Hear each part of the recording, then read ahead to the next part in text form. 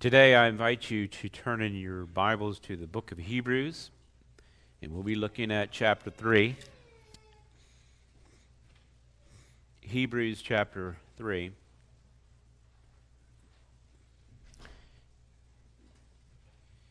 Now, if you haven't been with us, the book of Hebrews, I said, is essentially a sermon. And that will really help understanding what is being said, particularly today, as we focus on the last statement of verse 6. Because some things in Hebrews is a bit confusing, but if you see it in the context in which it's given, particularly as part of a sermon, I think it'll make sense.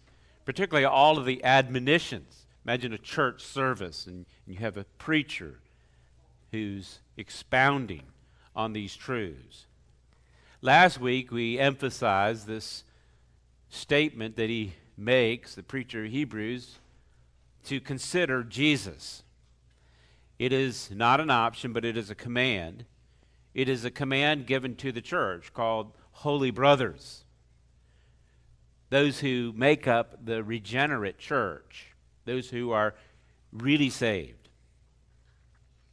It's a charge to make your thoughts about Jesus Christ, to be diligent in that effort, that is, to be mindful of him, mindful of his person, his work, his promises, that this should really be at the core of your being and your thoughts in daily life. Yes, we have other responsibilities, distractions, things we must do, but the center of it should be Jesus Christ. And it is called for the redeemed church to make Christ central in all we think, in all we do. It is a command to believers. We call unbelievers to look to Jesus. We call them to confess Jesus Christ as Lord. But those who have been made alive in Christ are reminded to continually look to him. That is, abide in him, or in the wording of our text, consider him. Consider him as a member of the very household of God, as a great privilege. Our focus, I said, is this day is going to be at the end of verse 6 in chapter 3, where it makes this statement: we're his house, if indeed we hold fast our confidence and our boasting in hope. This statement here at verse 6 really functions as a transition, if you will, to verse 7, which we're going to address next week. Verse 7 begins another warning passage, and we'll emphasize that next week. Today, we wanted to look at this idea and this call of holding fast. This is a way the preacher of Hebrews deals with a doctrine which we call perseverance, and in particular, to whom it's charged to, that is, holy brethren or the saints. The perseverance of the saints, or holding fast. Let's go ahead and read the text, and we'll look at it in its immediate context beginning at verse 1 of chapter 3. Therefore, holy brothers, you who share in a heavenly calling, consider Jesus, the apostle and high priest of our confession, who was faithful to him who appointed him, just as Moses was also faithful in all God's house. For Jesus has been counted worthy of more glory than Moses, as much more glory as the builder of a house has more honor than the house itself. For every house is built by someone, but the builder of all things is God. Now Moses was faithful in all God's house as a servant, to testify to the things that were to be spoken later. But Christ is faithful over God's house as a son, and we are his house, if indeed we hold fast our confidence and our boasting in our hope. Let us pray. Father, I do pray that you would grant us insight and understanding of your word. I pray we would hear and heed what Christ would say to the church, to this church today. I pray it in his name. Amen. Now I said this last sentence here, where his house, if indeed we hold fast, is essentially a transitional type statement. It's a transition to the second warning passage that is given here in Hebrews. Notice in verse 7, this conditional statement, this if indeed, it should cause the hearer to sit up and take notice, and particularly not only to this introductory statement, but also the formal warning that is to follow in verse 7. Do you see it? Therefore, as the Holy Spirit says, so here is divine word from God, what? Today, if you will hear his voice, do not harden your hearts as in the day of rebellion.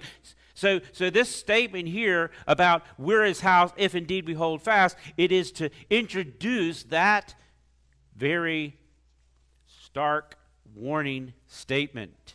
Don't harden your hearts. When? Today.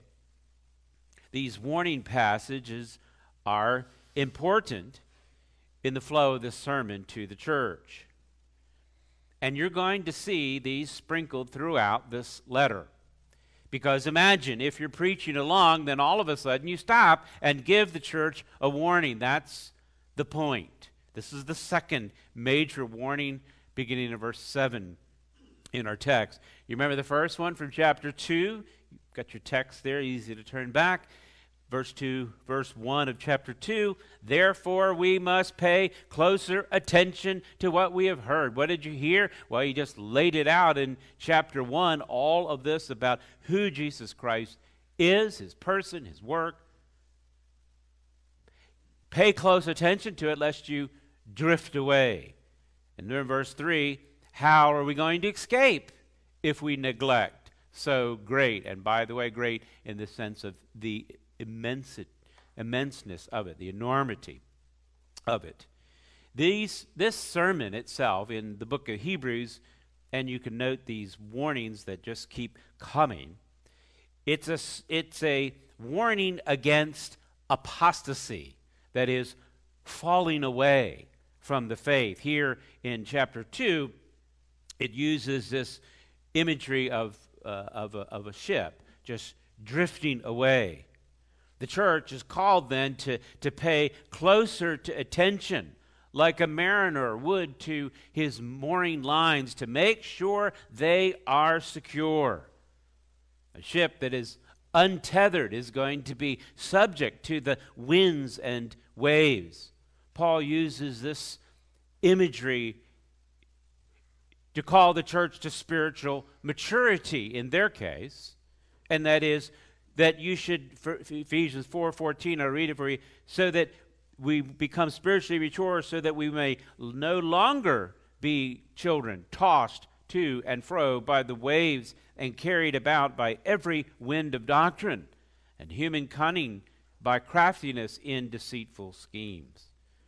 The wind and waves are analogous to the deceitful schemes of Satan, which will lead you to the depth of destruction. And the great danger is it may lead to apostasy. And so the warning to the church in general, and for those that are truly regenerate, which we'll get to in a bit, it is an applicable warning as well, because you're going to lose in your instability great assurance that you have in Christ, the great joy that you have in Christ, the great delight that has been provided, the comfort. Great warning. This conditional statement here in our text in verse 6, the condition you note here, if indeed, is thrown in there. Now, this can be confusing, again, to some. In fact, some will read this statement, well, we're his house if indeed we hold fast. And so, pulling it from its context and the way in which it's expressed, some might think this is some sort of condition, holding fast, that salvation then would be dependent on your holding fast, you doing your part. In fact, I would say that is actually the majority of the opinion of those who might call themselves Christians today. The idea is that, well, God does his part, all that he can do, and then you do your part, all that you can do, and it'll all work out. Now, if you preach that, well, the majority of folks out there will say amen. But that's not biblical. That'd be an acceptable understanding if we didn't have the Scriptures. That would be an acceptable understanding if you didn't have just this letter alone, this sermon. The context demonstrates that is not what it's talking about.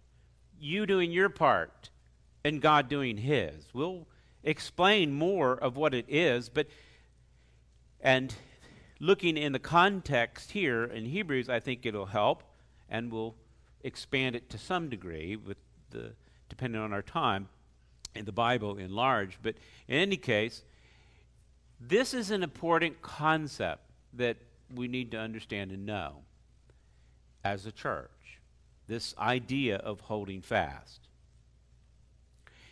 This holding fast, as he uses it, I've defined it as perseverance. This is a common statement that the preacher of Hebrews will use. Look down to verse 14 of this same chapter. We have come to share in Christ, so you're a Christian, and notice the condition, if indeed we hold our original confidence firm to the end. So it's essentially the same type of statement. If you flip over to chapter 6 and notice verse 11, he says, we want each one of you to show the same earnestness and to have full assurance of hope until the end. So it's expressed a different way, but the idea of you have this assurance of salvation all the way to the end, that is, to the end of your days. Chapter 10 and verse 23, another admonition. Let us hold fast, no phrase is used there, let us hold fast the confession of our hope without wavering. And then he adds, for he who promised is faithful. And I think that should give you a little bit of a clue of where he's going with that. The church, Christians, the truly regenerate then, however, are called to hold fast. Hold fast what? Your faith, the confidence in it, the assurance in it, the hope of it, until the very end of your days. This is charged to the church. It's described in chapter 3 as the house. We're his house.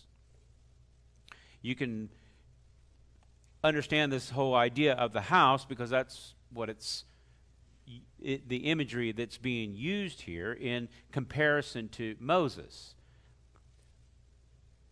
The family of God is the house that they're talking about, the family of God in Jesus compared to Moses. Notice verse 1 of chapter 3. Holy brothers, who do what? Who share in this holy calling. And then it speaks of Jesus to consider him, and notice, compare that with Moses, who was also faithful in all of God's house. So where is house? That is the house of Jesus Christ, or God. And the comparison is Moses, who was faithful. So the charge is here to be faithful in your house, that is in Christ. Faithful how? Well, Moses was faithful. Now, if you know much about Moses, we gave it briefly last time, but he certainly wasn't perfect in his faithfulness, was he, in his house? But yet he's described here as being faithful. It's not faithful in that he didn't ever fail, he did. But when he failed, he repented. When he failed, he returned. And so the description then is one who endured to the end, one who is faithful to the end. That's what the comparison is. And for those that are holy brothers, those that are Christians, they're called to be faithful in the house, the family, Christ. We have a holy calling. Individually, those that are in Christ, and then collectively together, the redeemed, make up the household of God. And by the way, God's house isn't a building, it is a people. Now, we meet in a building, and we call this the church, that's fine. We call it a sanctuary because this is where God's people gathered. But the house is really the people. That's what he's talking about. Both individually and collectively as a house of God. Or another way to think of it would be a family of God. Let's look how the Apostle Peter describes this in his epistle, 1 Peter chapter 2. First, if you want to turn, 1 Peter chapter 2. Using this imagery of a household and calling God's people to endure, he says it a little differently here, but he begins in chapter 2 of 1 Peter then to put away those things that would be shameful in the house. Malice, deceit, hypocrisy, slander. Those things have no place in God's house, so put that away.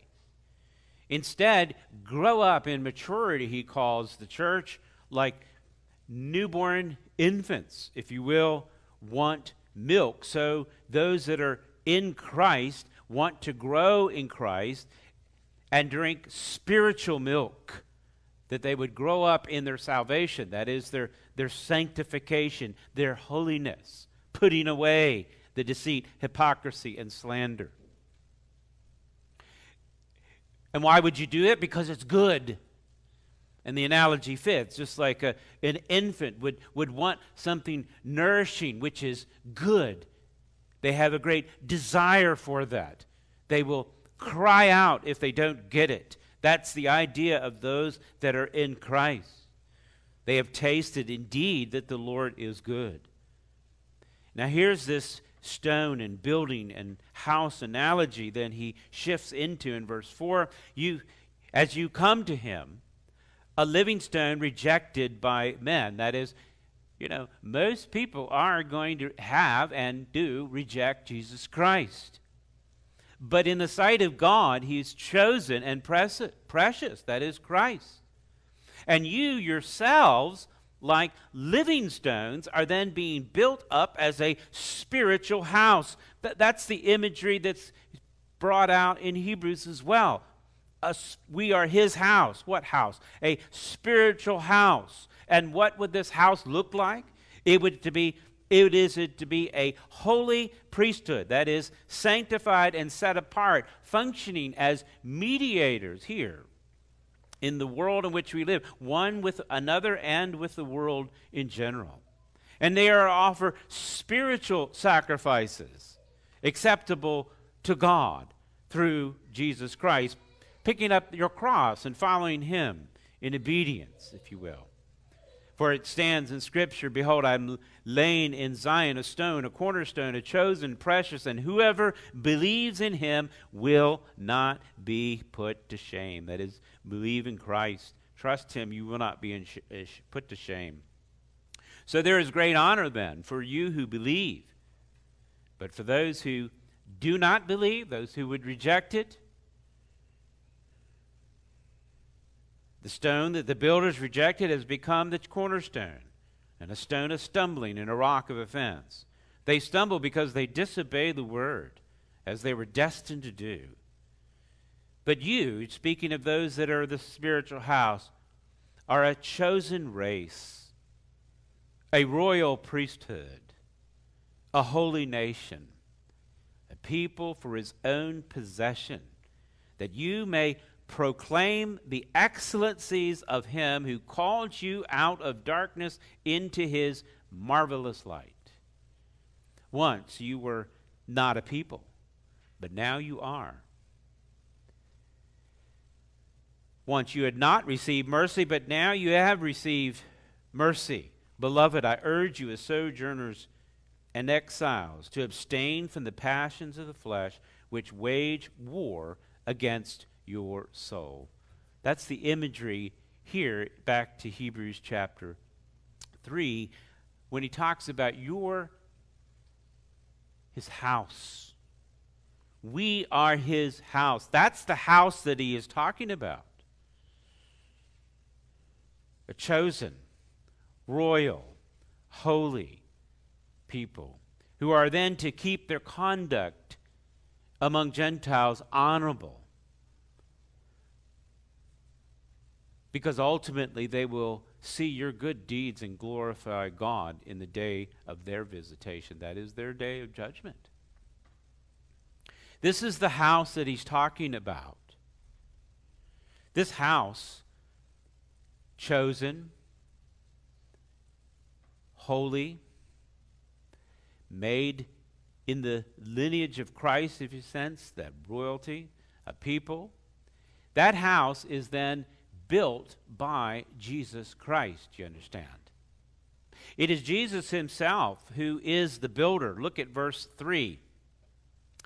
Jesus has much more glory than Moses. Moses was thought of as having great glory, and understandable. He does hold a strong place in Judaism and appealing back to Christianity, as we read earlier in John chapter 5, that Moses spoke of Jesus. We read earlier all that he spoke of pointed to the one who would ultimately fulfill it.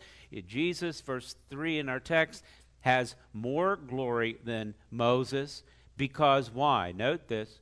He is the builder of the house. What house? That spiritual house that we're talking about.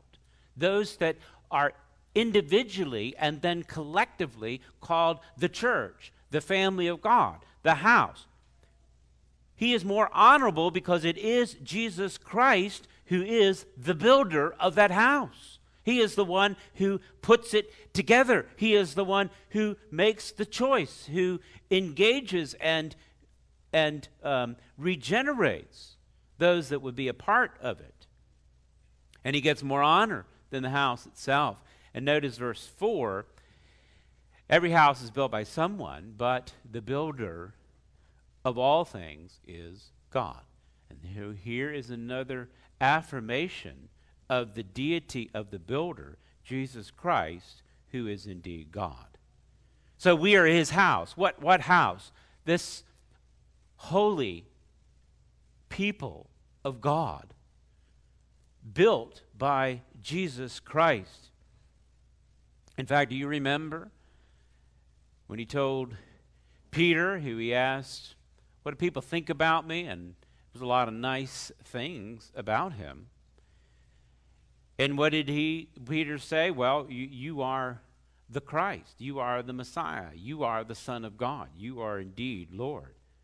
Jesus affirmed that and said, yes, indeed. He says, and I will build my church, and the gates of hell will not prevail against it. The gates of hell is simply an idiom for death, if you will. He's going to build his church. He's going to build the spiritual house individually and collectively of those that are truly born again. regenerate, if you will. And what is going to stop it? Nothing. Not even death, because the gates of hell or death are the entryway into glory. Do you get what he's pointing at here? He built it. It will continue to the very end. Not even death is going to stop it. He's not talking about an organization. He's talking about a collection of saints, his people. That is his house. It's a house in that it is a family of God. Nothing will stop him from building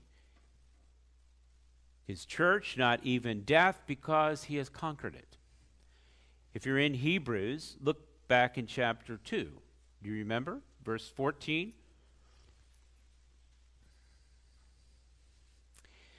Christ then takes on human flesh and blood, and he shares in humanity, and he partook of the same things that, I'm in 2:14, that through death, then he might destroy the one who has the power of death, that is the devil, and deliver all those who through fear of death were subject to a lifelong slavery. That is bondage to deliverance. He delivers from death. Christ is the builder of the church. He is the foundation of it, the builder of it, the protector of it, the keeper of it, and those that are in Christ will endure to the end. He will deliver them. So there's no fear in death. Death is swallowed up in victory in Christ Jesus. Outside him, be in great fear. Paul would close chapter 8 in Romans with this memorable statement. 8:35, I'll just read it for you. Listen to it. Who shall then separate us from the love of Christ? Do you know the love of Christ? What's going to separate you, church? Tribulation? Distress? Persecution? Famine? Nakedness? Danger? Or even the sword? Or in our day, nuclear bombs, maybe. No, as it's written, for your sakes we are being killed all the day long. We're regarded as sheep to be slaughtered. No, in all these things we are more than conquerors through him who loved us. And that's key. What is going to separate you from the love of Christ? God has loved us. I'm sure that neither death, nor life, nor angels, nor rulers, nor things present, nor things to come, nor powers, nor height, nor depth, nor anything else in creation will be able to separate us from the love of God in Christ Jesus our Lord. That's the security the believer has. That's the house that he's talking about. Jesus would say in John chapter 10, if you remember, I give them eternal life. They will never perish. And no one will snatch them out of my hand. Why? Because my Father who gave them to me is greater than all, and no one is able to snatch them out of the Father's hand. I and the Father are one.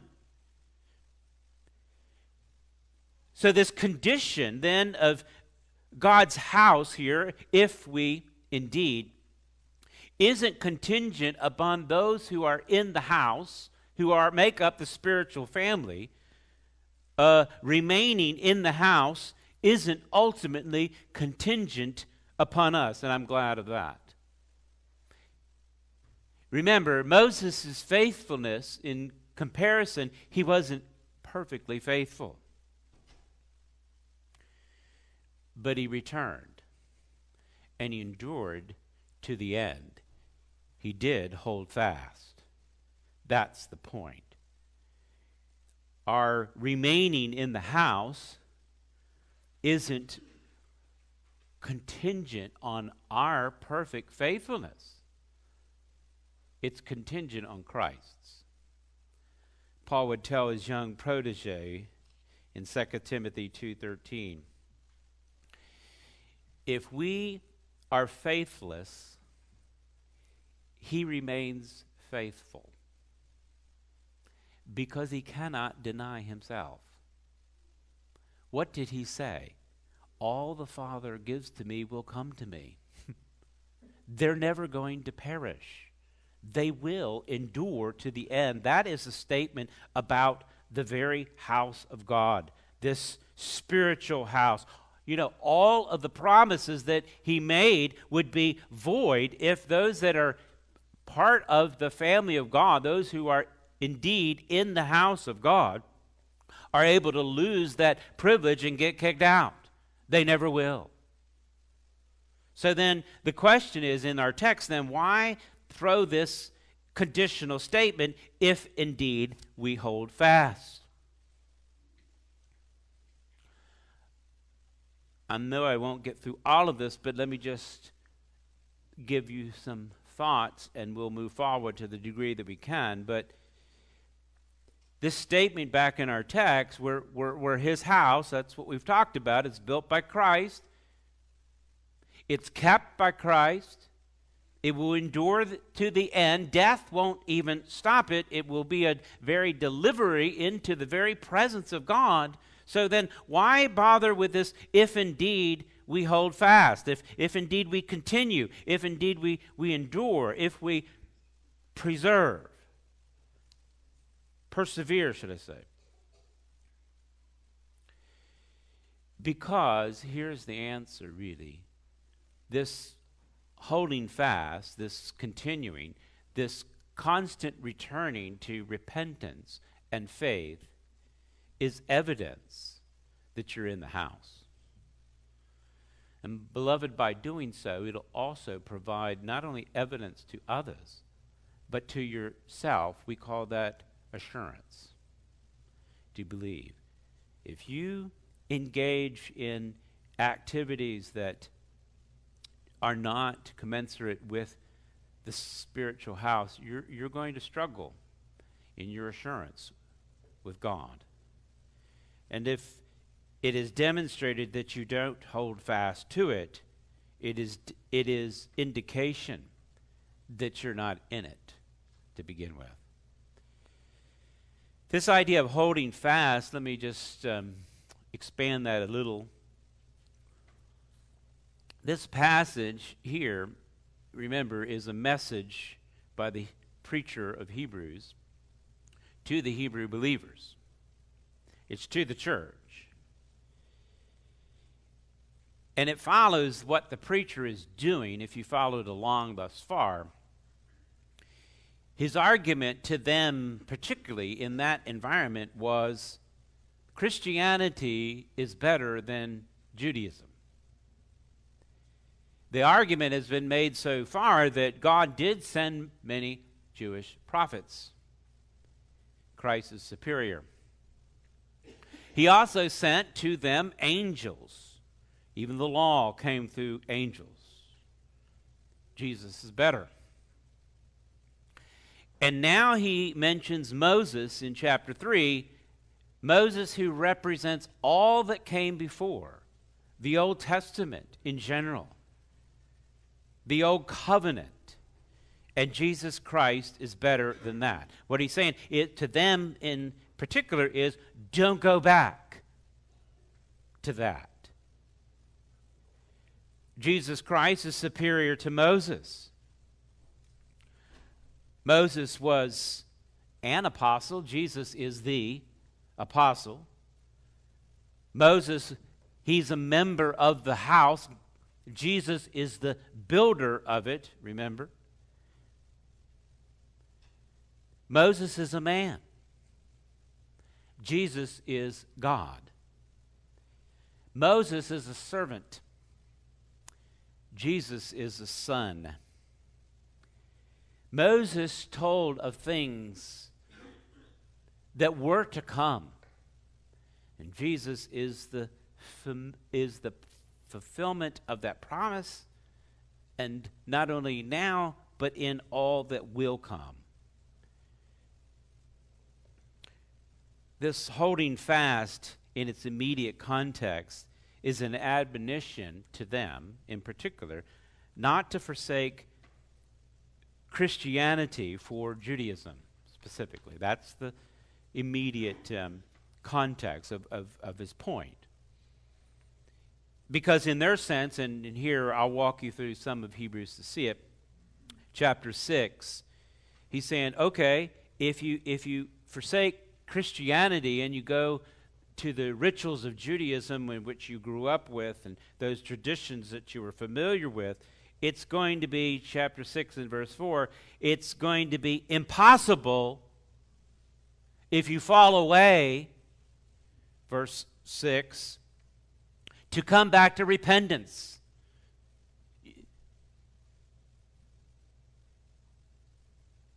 You have to come to Christ, and going to something else, you're not going to find forgiveness and repentance in some other religious system. Chapter 10, again, another warning, verse 26, if we go on sinning deliberately after receiving knowledge of the truth, there no longer remains a sacrifice of sin. Why? There's only one sacrifice. It is Jesus Christ. In chapter 12 and verse 25, again, don't refuse him who is speaking, because if you refuse him who spoke on earth, how much less shall we escape if we reject him who warns from heaven? This idea of holding fast specifically for this audience, primarily their circumstances, was the temptation to go back to the culture, the society, all that everyone else holds to and believe. And it's a great warning for them not to walk away.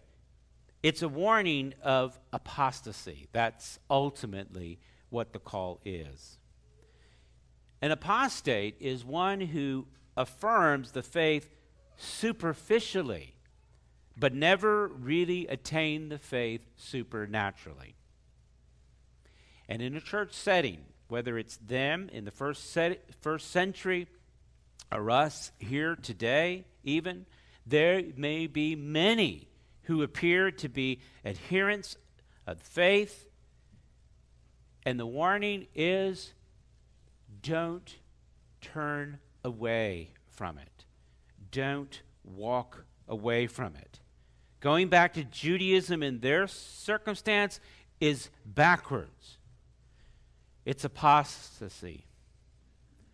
Forsaking Jesus Christ for anything else is apostasy.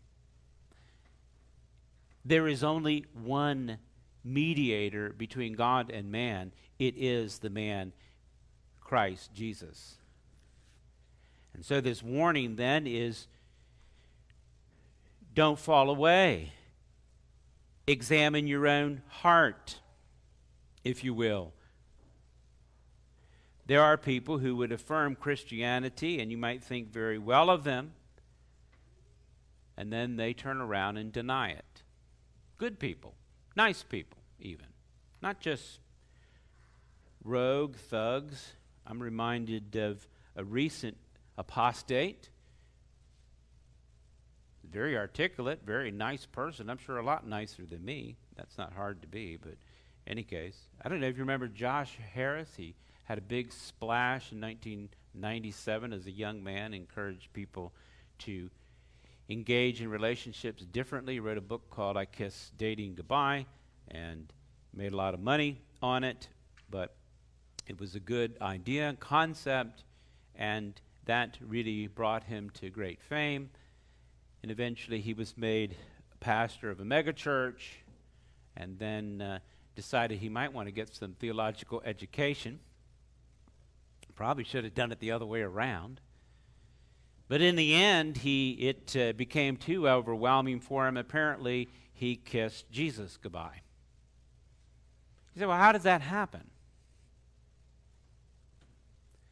Well, you don't take this warning seriously enough. This is a serious warning. It isn't just because you have some good affirmations. It isn't just that you practice in a certain way and try to fulfill some religious requirements that maybe you should actually do and all. It gets back to the very heart of the matter. And that's what the if indeed is. We are his house. And how will you know? If you persevere, that's how you will know. That's how others will know. That doesn't achieve the putting you in the house, keeping you in the house to the end. It's just a demonstration whether you there or not. And it serves as a wake-up call.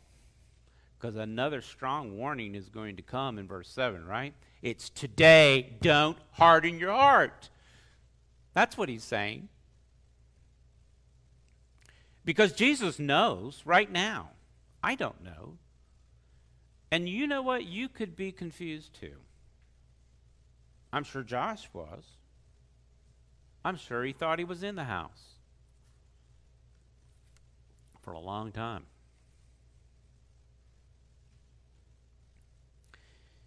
But those that are in God's family, Christ will keep them. And they will not walk away. I suppose in his case, it's possible he could have just been going through something and turn and repent. That's possible. And I pray that he does. But if he doesn't endure to the end, if he doesn't hold fast to this truth, it simply shows he was never there to begin with. Remember when great crowds came to Jesus in his life that we're reading about, John chapter 2? You know, they saw the signs that he did, the miracles, they all started coming around. I mean, who wouldn't to see all that Christ would do? Just we can't even get a glimpse of how incredible it was that just by the word of his power, he could heal people immediately. You have a loved member that's sick, that needs healing? And even to the point of death, he could actually raise the dead? You've never seen somebody with that kind of power. You imagine how incredible that is? And could you imagine what great crowds that would draw? And it did. In fact, in John chapter 2, the way it ends, Jesus is in Jerusalem. He's near the big city at the Passover feast, and there are many that believed in his name. That sounds good. Because they saw the signs that he was doing. I mean, how would you not? But here is the devastating part. But Jesus, I'll read it for you, John 2:24. Jesus, on his part, did not entrust himself to them because he knew all people. And he needed no one to bear witness about man, for he himself knew what was in man. So the question I like to ask sometimes is not necessarily do you know Jesus, is does he know you? Jesus doesn't need the demonstration of it because he knows what's in the heart of man. Jesus knows his sheep. They hear his voice. They follow him. But the real question is, how do we know? Or how can you know? And based on our text in Hebrews, it's real simple. Hold fast to your confidence and boasting in our hope. It's like a little, warning light here as a reminder to hold fast. Because those who do not hold fast, those who do not persevere, were never in the house to begin with. And this isn't just my deduction. You can hear it straight from the Apostle John in 1 John chapter 2 and verse 19. They went out from us, but they were not of us. For if they had been of us, they would have continued with us. They would endure to the end, because Jesus promised that. So leaving is just demonstrating you were never apart. Instead, God in his grace allows them to go out, he says, but they went out that it might become plain that they are all not of us, because otherwise it isn't that plain. And it certainly isn't helpful. The call, then, beloved, within the church is to examine your own heart. Paul would tell the church at Corinth in 2 Corinthians 13, examine yourself to see whether you're in the faith. Test yourself. Do you not realize this about yourself, that Christ is in you, unless indeed you fail to meet the test? That's the call. And it isn't just an external examination. People can get along socially and be acceptable externally, even affirm a lot of facts and statements. What is really going on is, do you have a regenerate heart? Jesus knows I don't. I wish I had that. The preacher of Hebrews doesn't either. That's why he keeps giving these warnings. That you would have a real faith, a genuine faith, an active faith. Saving faith is evidenced in our love for Christ and demonstrated by our obedience to him. If you're trying to teach this to your children, by the way, or maybe even to yourself, I think my illustration I like to use helps in understanding saving faith, if you will. It's not perfect, but it's easy to remember because it's alliterated. And everybody knows if it's alliterated, it's got to be good. Okay, except for Andy, he doesn't agree. But I digress. Genuine faith, say, well, what if I have all these good actions? By the way, Judas had all these good actions, but he blew it with one of them for sure. And then he seemed to be sorry about it, but he was never one of them. So how would you know? Well, I put it this way. One is the head. And that is, you need to have an absolute agreement with the facts, if you will, the mind. An intellectual agreement that of all of what is being said, you need to know the gospel. You need to know about yourself, your condition before God. You need to know about Christ, who came as the mediator to atone for your sin. That's important and true, and some people stop right there. The second aspect is the heart, or at least how we think of the heart as a seat of affections in our culture. That you would have a personal affection towards the truth. Not just an agreement intellectually with what's going on, but something on the inside that has genuine affection towards the truth. Is there anything there? Does the Spirit of God actually work on your heart? Do you have a passion on the inside, if you will, that goes beyond the letter and the ritual to a reality? And the third illustration would be, that goes with that, would be the hands. That is, genuine actions that are produced by the Holy Spirit. One of the greatest assurances of faith I had one time, it stays with me, it overwhelms me, because I was in a situation where I did something wrong. At least according to the other person. I thought I was right. I still think I'm right. But I really was wrong.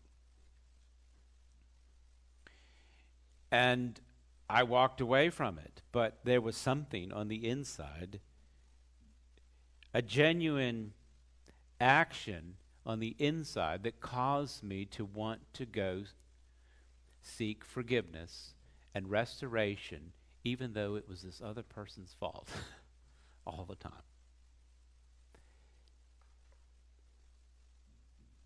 Because it really was my fault. And God worked on my heart. And that relationship was restored, and that's a great thing. But beyond that, you know what was restored? My assurance. I'm glad that God just wouldn't let me be. He just wouldn't let me go. If you sin, beloved, don't hold fast to that sin. You're going to lose fellowship with the saints, communion with God, and individually the assurance of his great salvation. It needs to really permeate your own heart, true saving faith. This belief certainly in the content, and that it's certainly true for you, and that it actually affects who you are and what you do. And oftentimes it's just responding as David did, and calling on God to give him a clean heart. Well, I'll finish up with this back to our text here with one more statement, and that concerns hope. We're his house, so we need to hold fast, and the scripture says, verse 6, that what is it that we hold fast to? It's described here. And again, this isn't to be comprehensive. It's just to be illustrative to some degree, but ultimately it focuses on our hope. This boasting idea is boasting in the sense of confidence. Notice how they're related here. This is boasting in the sense of delighting in, being satisfied in, having great confidence in. Where? In God. That's what the charge is to hold fast to. Delighting in the assurance and the hope of God. Jeremiah puts it this way in his prophecy in Jeremiah 9 and verse 23. I'll read it for you. Thus says the Lord, let not the wise man boast in his wisdom. Let not the mighty man boast in his might. Let not the rich man boast in his riches. But let him who boasts boast in this, that he understands and knows me, that I am the Lord, who practices steadfast love, justice, righteousness in the earth. For in these things I delight, declares the Lord. I think that's what he's getting to. This message here in Hebrews not only serves as a great warning for apostasy, to examine yourself, to make sure that you're in God's house, if you will, that you are truly part of it, but also a reminder to the believer of the confidence and boasting in the sense of great delight and joy that is granted to those that are in Christ, that those are in his house. You have this word, underline it, hope.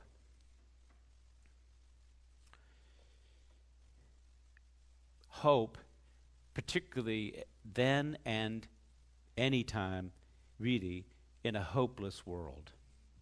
The call is to have Godward affections that hopes in Christ. Andrews, in his commentary, describes hope this way.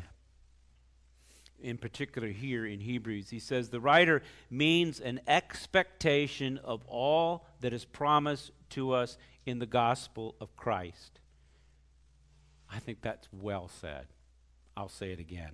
An expectation of all that is promised to us in the gospel of Christ.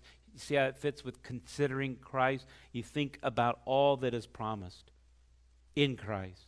The settled then assurance that what God has promised us in Christ, he will surely fulfill.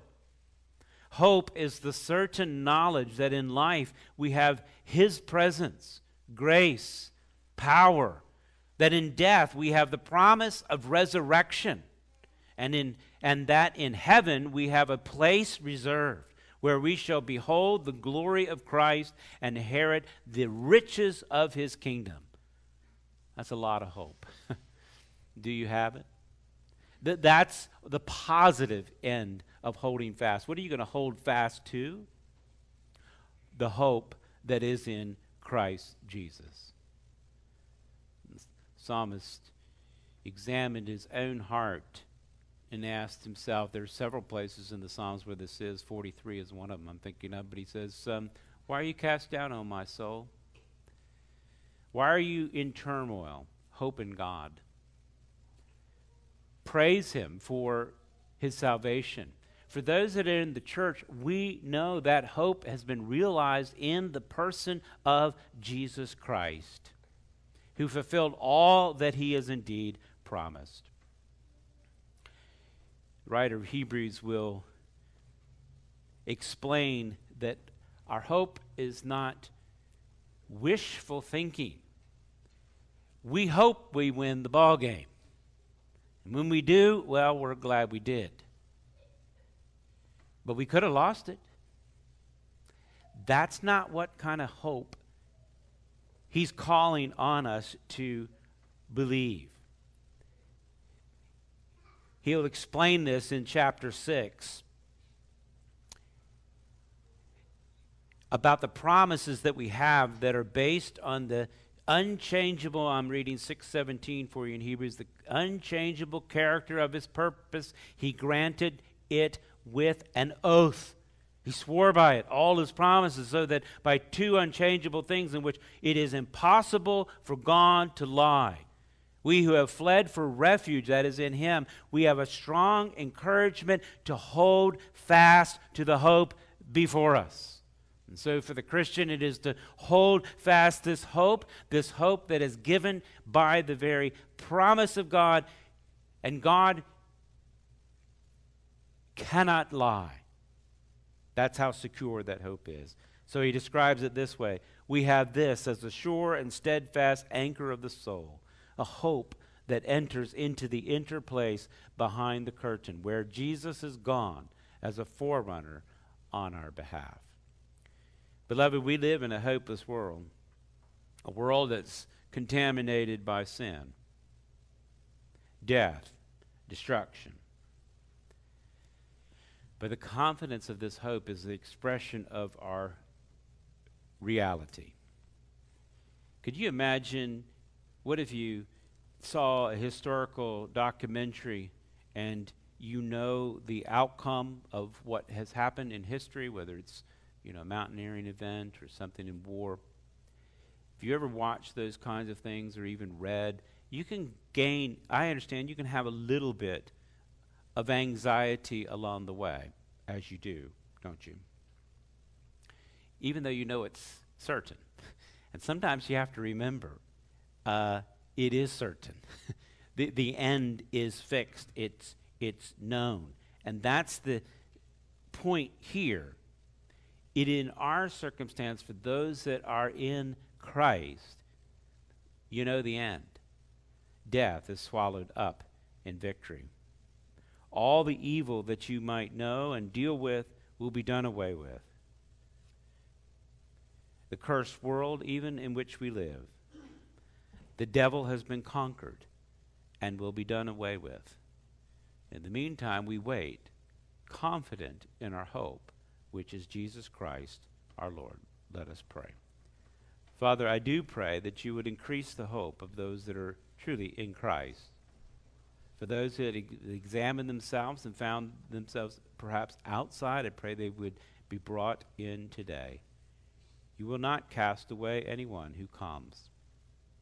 And so we pray that many sons and daughters will come and find their refuge in you and realize the hope in Christ and Christ alone. I pray this in Jesus' name. Amen.